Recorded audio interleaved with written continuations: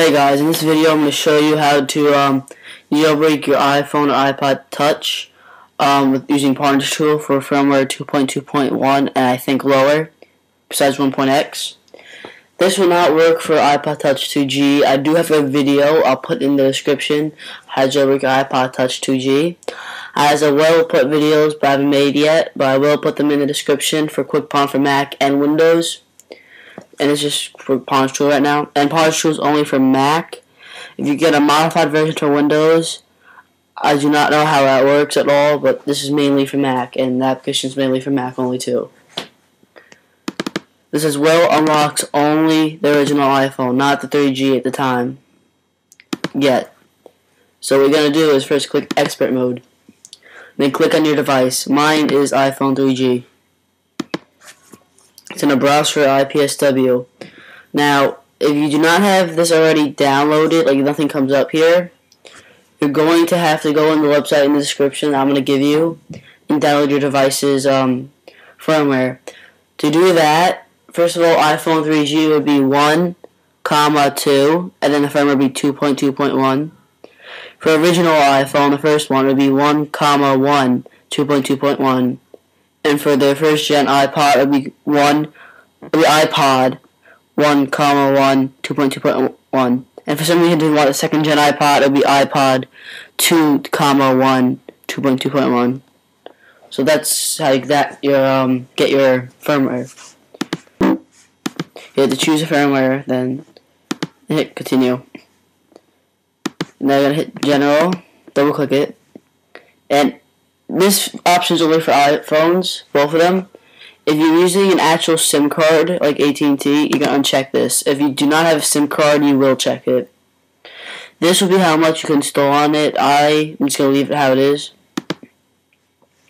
This is only for original iPhones. It's for unlocking. If you do not want to unlock, just uncheck them all. Except for this one. Alright, this will be just packages that you want to be pre-installed on your iPhone or iPod Touch. Just download them and everything from right here. This is what's going to be installed, like Cydia installer. You can uncheck them, but I suggest not unchecking them because it causes problems. This is basically custom boot logos. There's an app in Cydia that is way better than this, but for some reason if you want it, you can. If you do not want it, just uncheck it both, and if you do want it, you just check on it and hit browse. You do have to download them though. I don't want them though. So then you're done. All you're going to do is click build and hit go. It's ask you where in your name. Mine's iPhone 3G 2.2.1 custom restore. It's going to go to the desktop. You can change it if you want. You should save. Now, near the end of this process, it's going to ask you for your password. Just give it to it, and it'll be done. I'll be back. Alright, guys, and now after that's done building and you put in your password and all that, your custom PSW will be on your desktop. Then after that, what you're going to do is, it should say I have succeeded, or something like that, succeed. You're going to go into DFU.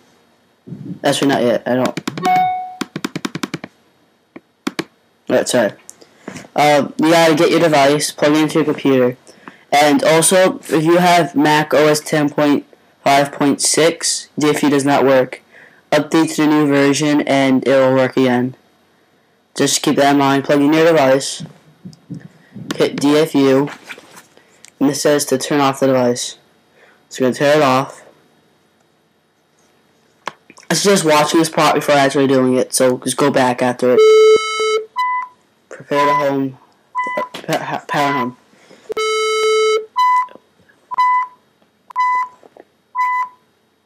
Tells instructions, shows you the time in the left corner. Prepare the release power button. Release power button.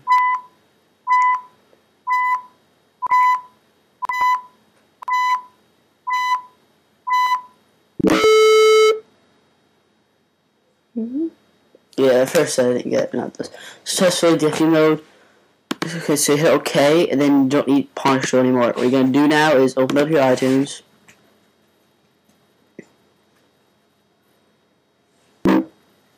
So your iPod's in recovery mode. Then what you're gonna do is hit Well, if you're on a Mac, you have to hit Alt, hit Restore. Then you're going to go to your desktop, if that's where you saved it, wherever you saved it, and hit the custom PSW. Right here it is. So then you're going to hit Open, and it's going to extract and restore and all that. I'm not doing this right now. Don't hit Stop. Actually, you just let it restore and everything. Then after that, it would be all jailbroken. And if you want it to be unlocked, it would be unlocked too. Only for original iPhone. And please subscribe. I have a ton more videos coming out. And I'll see you guys later. And also, comment if you want to rate. And any suggestions, I'll be open to them. Send me a message or comment in the description down below.